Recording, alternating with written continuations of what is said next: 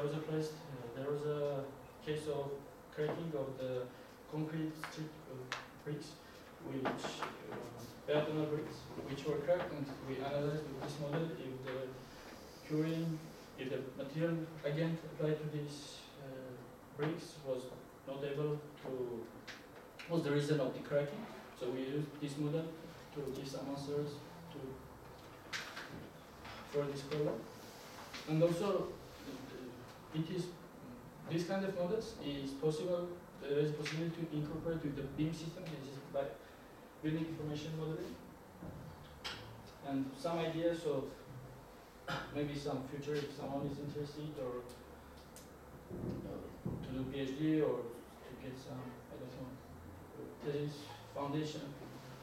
There is a new launch, or it's 3-4 years launched, we launched the doctorate industrial programs, which is the program between the company and between the university. And in their website you can see the list of the projects which will be funded by the Generalitat de Catalunya, which is the government of Catalonia. And you might apply just online and see if you are lucky, you might get the project and you continue there with some university to do your PhD meanwhile working in one company. So I'm working with smart engineering in UPC. And also some other ideas were about the smart cities or BIM modeling, which are increasingly trending in Barcelona, and there are a lot of programs in universities launched in this, and also a lot of conferences are launched in Barcelona for these technologies. So maybe if you are interested in to do something in construction or in civil engineering areas, you might look for these areas. That will be perfect, I think. That's it. I have 2 questions, Razmik. Sorry. I have a question. Okay. Yeah, go ahead.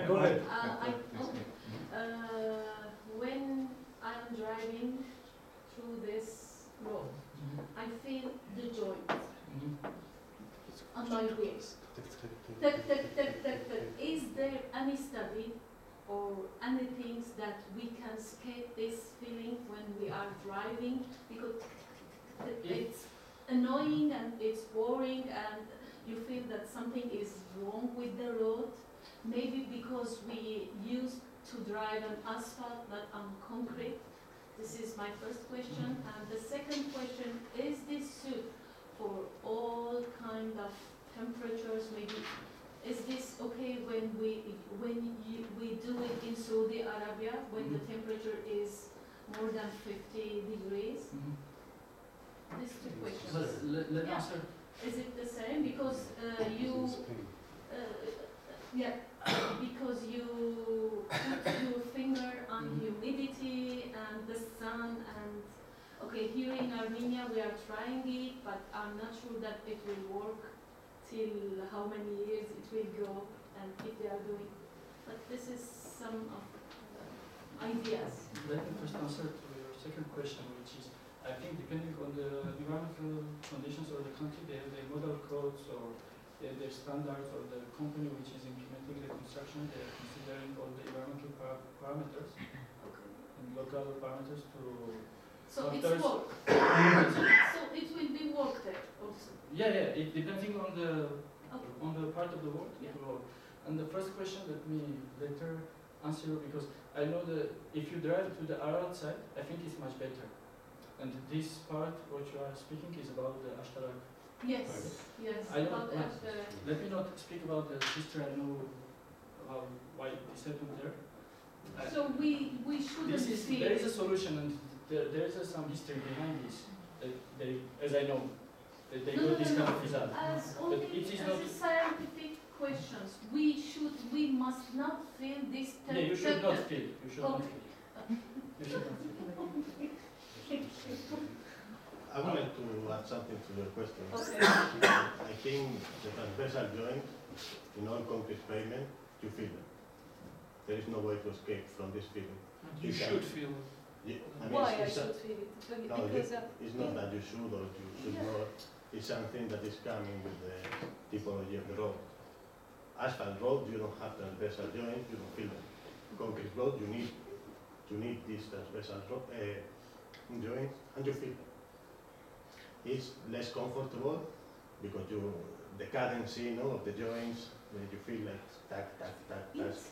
But this is something that is the technology of No. the concrete pavement. I asked him if there is any studies to avoid these joints. Look, Yes. there is two technologies. There is- Two there big is technologies for concrete roads. Yes, one with transversal joints, Yes. which we have in Ashtarak and Yes. Bartashat, and the second technology is continuously reinforcement concrete, which has no transversal joint. Yes, Just as, but but look, I was seeing all the methods. I stopped my car and saw how they put the concrete. yes, So, yes, go in keep on. this Yes. project, I mean, which we use in Armenia, yes, Yes. we have the first type of concrete road, which has transversal joints, and you have to cut transversal joints because you have a lost, you have no reinforcement layer. If you don't sew it, yes, Yes. if you don't have transversal joints, your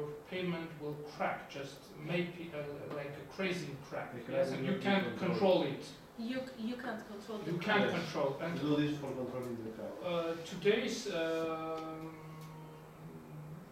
this theme, yes, today's Yeah. meeting was for that, for sewing, for cutting joints, yes, and this show the parameters of cutting, etc. Yes.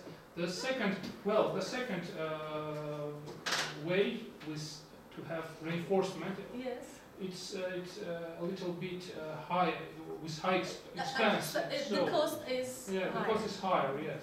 The same Georgia, if you go to Georgia, yes, I think they use the second type, so The second, reinforcement. yes, I have and been yes, there and I and feel that they use the second Yes, one. yes, so it's It's normal. depend on the cost. With this design, it's normal to have This. this tech, yes. Oh, Actually, just thank you. one question maybe you. If you are saying that it is normal to fill this technical, Mhm. why you are feeling this less in Arad part, but you feel a lot in Ashtar part? We'll talk about this later. Well, it's a second question, yes, but this tech I don't know the history must behind be it, but- done. But you still feel. You still feel, yeah. Yeah, but you Yes, don't sir. feel as you feel in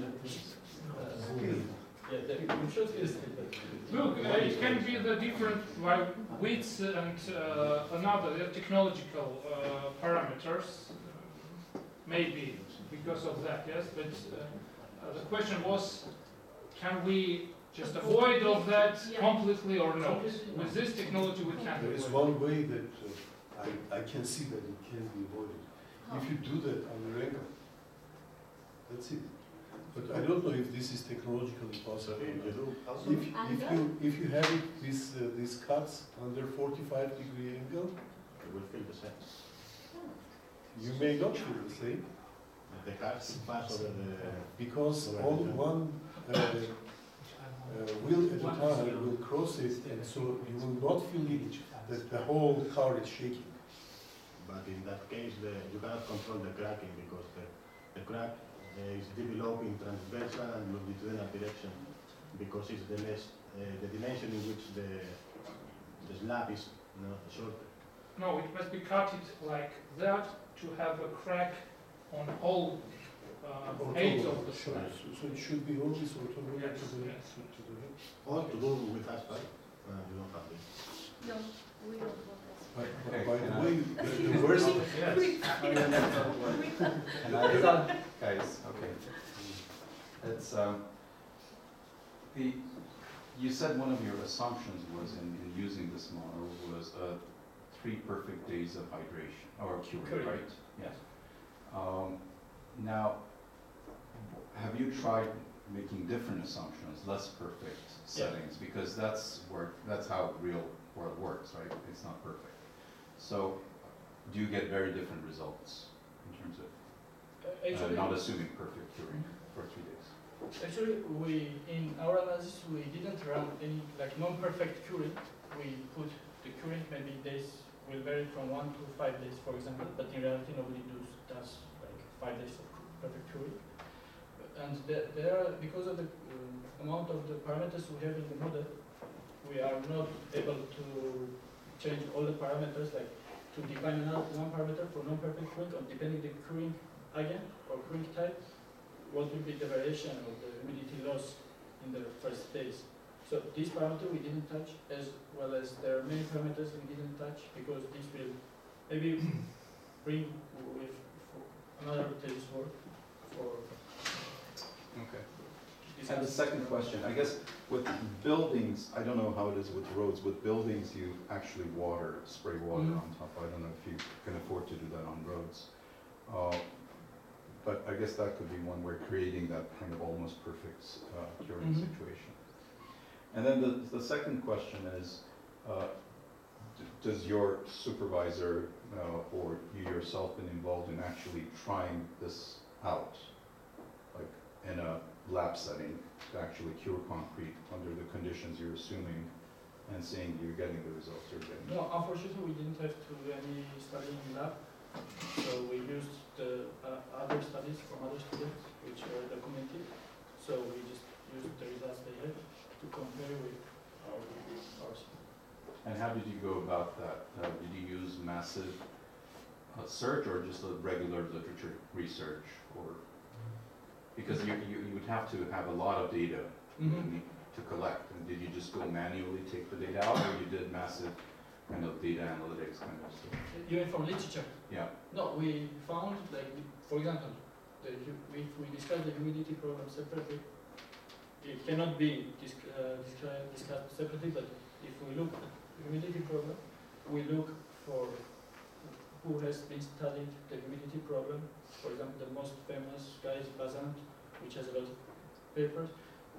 Well, maybe we discuss the papers of Bazant and other people who has reference to him, and they have very suitable model that we can recreate in our modeling and just compare.